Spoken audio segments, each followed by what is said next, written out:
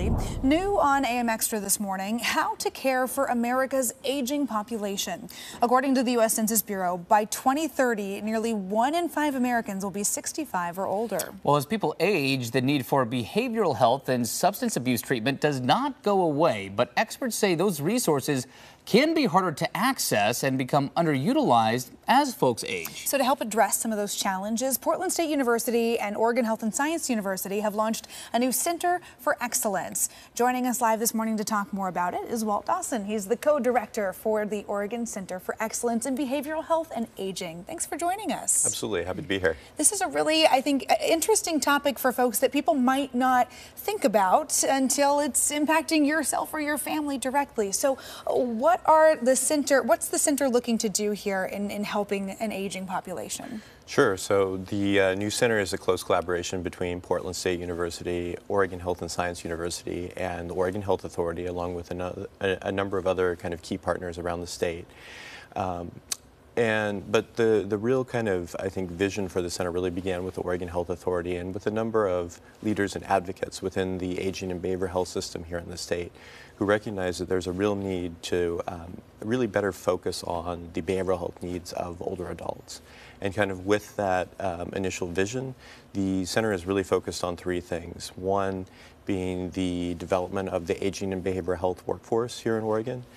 Secondly, conducting translational, or what you might say is applied research in the space. And then thirdly, carrying out policy analysis and evaluation to support this population. That makes sense. Okay, so why is a center like this needed? We talk about the lack of resources, or maybe they're underutilized for people, you know, again, as they age. Why is that the case? Why is this center needed? Yeah, that's a great question. So Oregon's population is aging rapidly. That's true of our population in the United States broadly and, quite frankly, across the world. At the same time, there's an increasing need for behavioral health amongst older adults. And there's a number of reasons for that. In part, that might be greater awareness and recognition of those needs. But there's also other factors at play.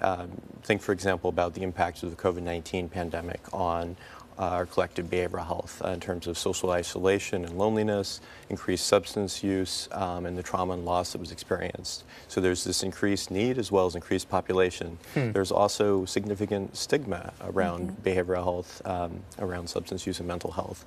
That stigma is particularly ingrained around our older adult population. Yeah, say in that generation. Yeah, right. And I'm trying to think of just in terms of, you know, messaging. When we talk about a lot of these issues, I don't always see the conversation involving older Americans. So how can folks access some of these resources? How can people reach out and get involved with the center and learn more? Yeah, so we're just kind of getting started. We're just launching the center. We are going to be offering, you know, I mentioned focusing on the developing the workforce. We're going to be offering trainings. We're going to be offering a conference this fall.